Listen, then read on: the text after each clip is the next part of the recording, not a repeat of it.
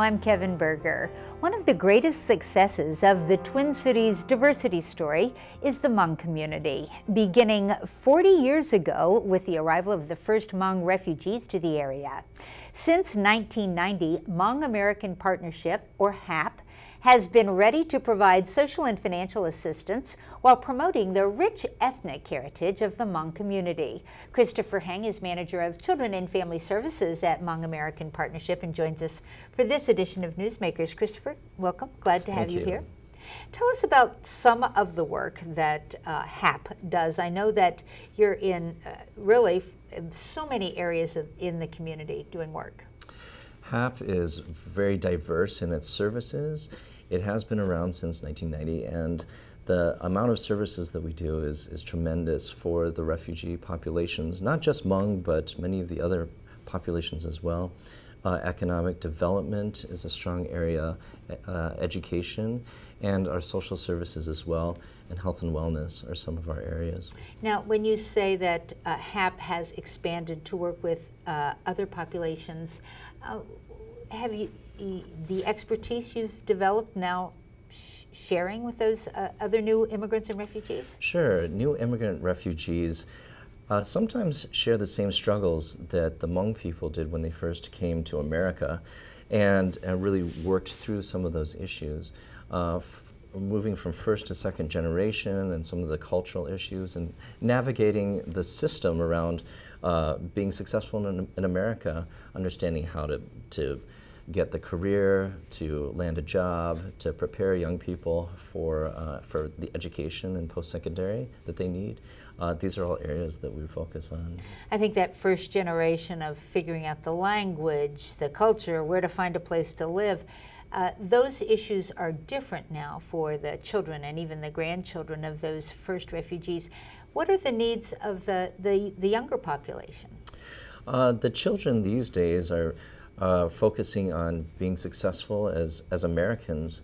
They're now second and third generation of Hmong in America, where there's children who are born to their parents who were born in America themselves.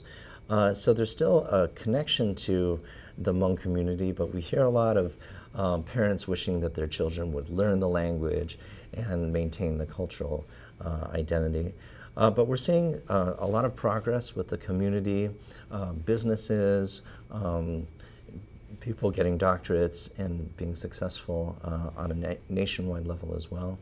So those people are now able to be leaders within the community. That's right. We're seeing, even this last election, a couple of new city council people who are Hmong, and even just heard yesterday that the president, the White House initiative for Asian American population is now a Hmong person. What does that mean to the community to see that kind of trajectory? It's exciting to see people from the community discover leadership opportunities. They can speak on behalf of the needs of the community, have really that insight into how the community can benefit. So there's a lot of pride when we see people take really success on a national level or in our own neighborhoods. So really in 40 short years, great strides. What's next?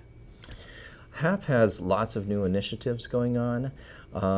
We see that there's lots of training and development, taking advantage of the opportunities that are out there for areas of construction, the STEM fields, as well as civic engagement and civic life. So in all different types of fields, we're looking at the community really progressing. It's exciting to hear where HAP is going. Thanks for sharing the story with us today. If you would like to learn more about Hmong American Partnership and the many services they provide, or how you could help them out by volunteering, then visit their website. That's hmong.org. And that's it for this edition of Comcast Newsmakers. I'm Kevin Berger. Thanks for watching.